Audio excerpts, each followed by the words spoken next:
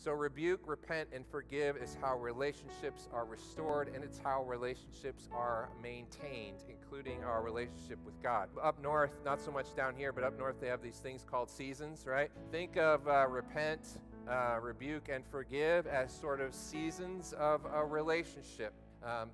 When sin enters into a relationship and hurt comes into a relationship, it's fall and winter where there needs to be repentance and there needs to be a reorientation and a change so that new life can come out of that spring and summer.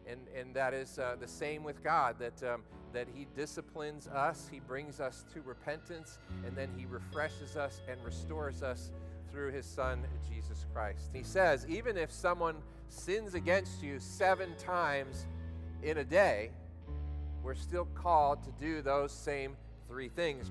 Let me tell you, any sin can take hold of any person. Okay? Any sin can take hold of any person, in which case then, if you need help, don't suffer in silence. Get the help that you need because you can't do it yourself.